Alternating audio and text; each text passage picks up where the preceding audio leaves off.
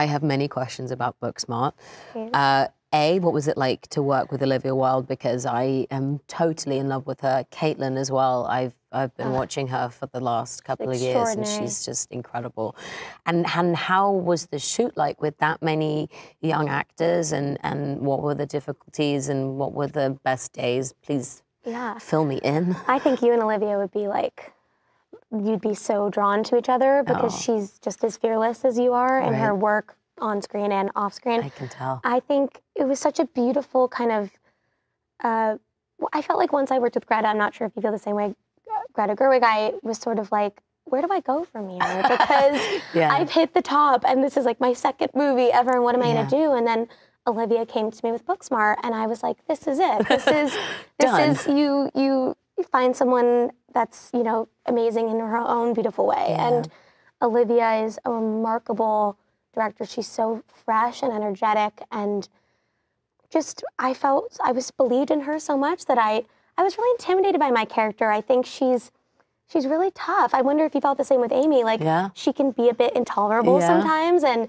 she's sometimes like the one being like, we can't stay at this fun party wherever the audience is enjoying themselves. Like, we have to move on to the next thing. And so I was really intimidated by that because I'm used to playing kind of the sweet one. And so to play the very, very motivated, strong, fierce one was very new to me. And it was Olivia's kind of confidence in all of us that I think made us all rise to the occasion. And working with Caitlin was, a dream. I mean, truly a special partnership for me in my life. Like, we lived together while we were filming the movie. And so we were just like on top of each other all the time, inseparable, would like brush our teeth together and run lines and eat pancakes. And there's really a lot of us up there. And I think it kind of had to be that way for it to work. You can see it. You can see it. It's not a false in any way friendship. It looks totally real. Yeah, it was really, I mean, as you said, I've admired her work for so long too, and I was so intimidated. I felt the same way with Saoirse. I'm just like, these are extraordinary young women, and what am I doing here?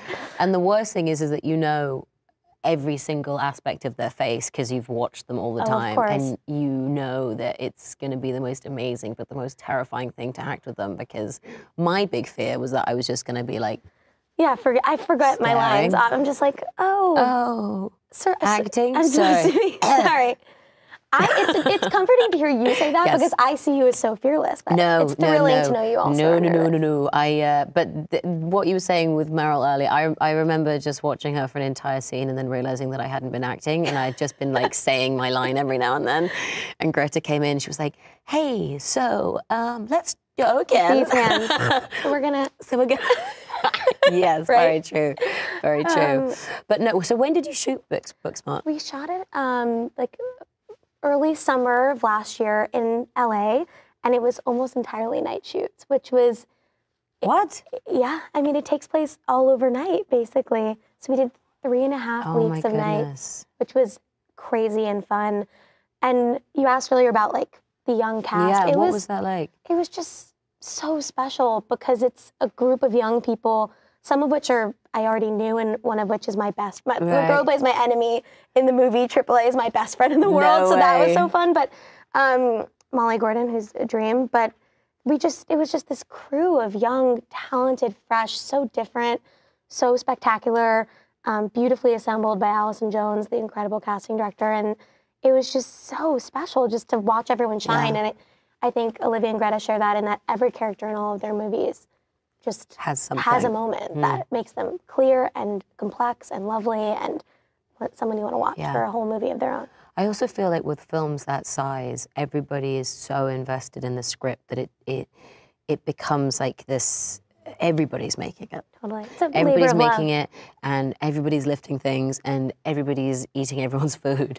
And it's just, you're there for one sole purpose, which is you all believe in the script and you all believe in the team, and you'll do anything for it. Yeah, of course. Just like pouring all your love into it at 4 in the morning. I remember starting the scene where we were running away from the yacht, and we call Malala for the first time, which is like a big moment. Yeah. And we started it at 4 in the morning, and I was like, Caitlin, this is going to be in movie theaters. It hit me. It was like, all the stuff we're doing at 4 in the morning is like actually in the film. It's actually going to happen, and people are going to see our faces at this time. At this time, and my brain is fully working for sure. But your comedy in it was so quick and so pacey that the thought of you working through the night is like mind-boggling to me, because I switch off past like 3. Oh, I go to bed at like 10. Olivia is like, she is the Energizer Bunny. She is so full of life at any hour. Kind of I don't think the woman sleeps. I'm trying to think about her schedule, and I'm like, I don't know when you sleep. Children directing and night shoots. What? Where are you going with that? But she was incredible. And Katie Silverman, who wrote the script, the two of them had a partnership very similar to the one that Caitlin and I were portraying on screen. So it was so, like, literally right behind the monitor were these two incredibly different but lovable, brilliantly smart women that were leading the charge. So that was really, really one of a kind. That's cool to see as well, the support system and the head of the ship. That's very cool. That car belongs in a museum. What the fuck, Jared? I said door to door. Museum of Death, because its smog is killing us all. Fuck! You all right? They spend every minute together. It's so weird. We spend every minute together. We are equals. When you first read Booksmart, were there any other teenage comedies or films that you took inspiration from? What did you grow up watching? Yeah. How has any of that impacted you as a performer? It's so interesting because Caitlin and I talk so much about it, and most of the memories we had of female friendships from our childhood were on TV. They weren't on screen, so like Lizzie McGuire, like That's So Raven. Yeah, they didn't. Me too. They were so, prevalent in our lives, and that's what we thought about, but there weren't that many. All the films were mostly male-led, so Mean Girls, I grew up quoting incessantly, and it's amazing, and we've watched so many since then. Olivia showed the whole cast and crew Fast Times at Ridgemont High before we started, which was like the night before we started shooting, we like went in with that energy, which was amazing.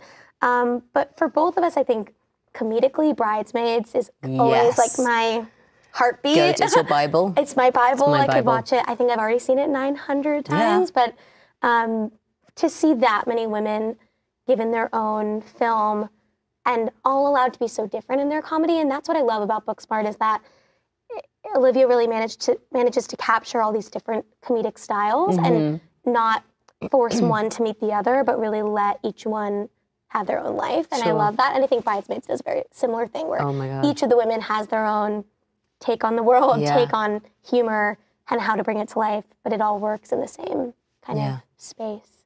I want to know, I wish I could have seen your face the first time you read. Do you say Midsommar or Midsummer? Sometimes I've done press and I've been like, so Midsommar, and then 2 minutes later I'll be like, Midsummer. And so I basically caused them the most amount of stress because I mispronounced the name 100 times. But I wish I could have just been a fly on the wall watching you read that script for the first time. I was shooting Little Drummer Girl we were in Greece at the time, and I got sent the script, and my agents were like, this is nuts, you need to read it. I was like, okay, good.